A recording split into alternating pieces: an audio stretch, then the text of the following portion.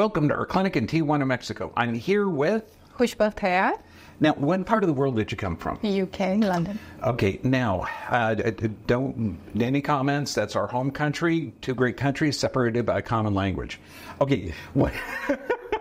Okay, you came out here with some joint issues. Yes, it was osteoarthritis. Mm-hmm. Earlier, I was diagnosed with rheumatoid arthritis, which was wrong, and I was wrongly prescribed and wrongly diagnosed. So I've been suffering for 20 years now. And that's a medical care, misdiagnosing, treating with. Do they treat with herbs and natural substances and diet? And nothing. They treat just with medicines. Just medications that suppress your immune system. Yeah. Oh, okay, crazy. Okay, now you know your knees didn't have full range of motion. Yes. Okay, where you were walking pretty bent over. Now you've been here for a couple of days. Yeah. What have you noticed? This is so cool. This is tremendous, actually. I did not. I knew that I'm gonna be better, but that quick, that wasn't I was expecting.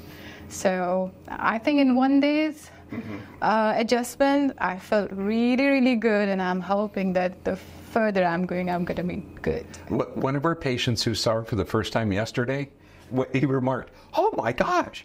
Because you literally went from this to this. It was like, I know, he was jumping, and I was jumping too. Next week, you're going to be a lot taller than me. Yes.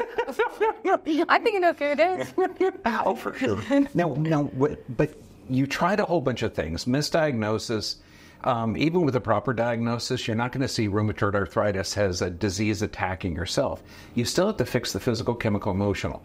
Now, we were doing certain things, adjusting the spine, working the tissue, creating inflammation. Yes, that's damaging tissue by correcting it. Wow. So, isn't that interesting? Because inflammation's not damaging the tissue, but every doctor says it is. Yes, it is. That's why they prescribe the anti-inflammatories. Tell me about it.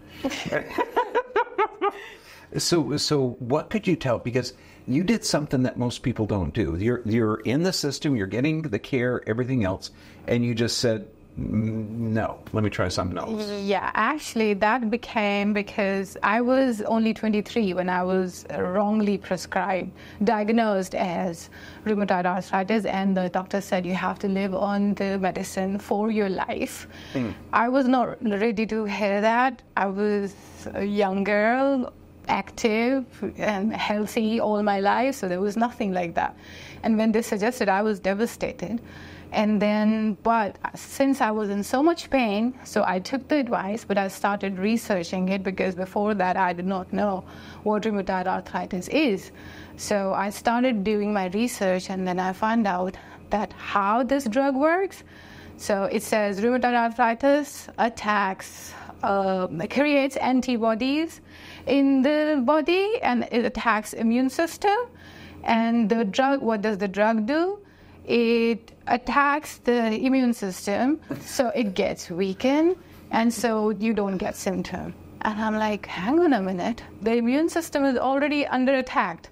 So why this drug is not working on the antibodies and the immune system? Okay, we used to call this common sense because it's no longer common anymore. Exactly. What did your doctor say when you were mentioning? Oh, he was deeply, deeply offended. I took the prescription, and he said, "This is what you prescribe. What are your comments?" And this is the only prescription. This is the only way of treating it. And I said, "I'm not okay with. Find something on your own." That's what he said. He said, "Find something on your own." I'm like, "Okay, I will." I'm like, "All right, I will."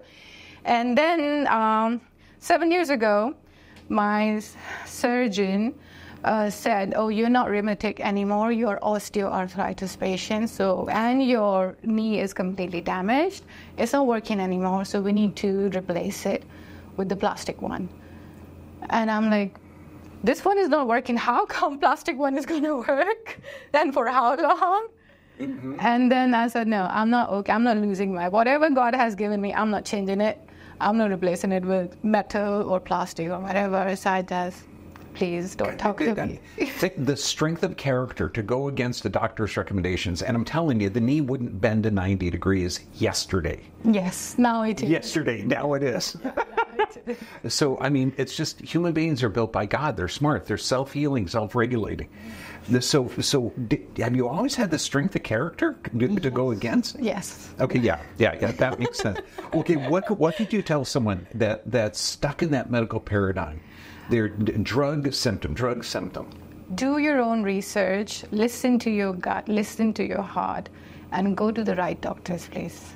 Don't just go to the white coats. That's true. I mean, if your main source of medical care is somebody giving you a chemical, you can call it a magic medication, that alters your physiologic response to stress, you can call it blood pressure, cholesterol, or blood sugar, or type 2 diabetes. Oh, yeah, I was diagnosed with diabetes too. Oh, my little, she doesn't have that anymore. Isn't that weird? 95% of all diabetics are type 2. And type 2, if you look at the movie, it's simply raw. Within a week, everyone's off of the meds. Yeah, but it's a stress response. So healthcare should be taking care of your health, knowing that your body is self-healing and self-regulating. Like this girl. God bless you. And God bless you too. Just the courage that you had to take charge of your health. Plus your results. And standing up straight. I must say, this man is a savior. I'm saying it. I'm just a wrench, and God does the healing. Okay, God bless you all. Stay healthy, my friends, and know that there is a solution for you. Just find it. If you can't make it here, find it to some doctor that can guarantee some results. God bless you. Thank you. Yeah.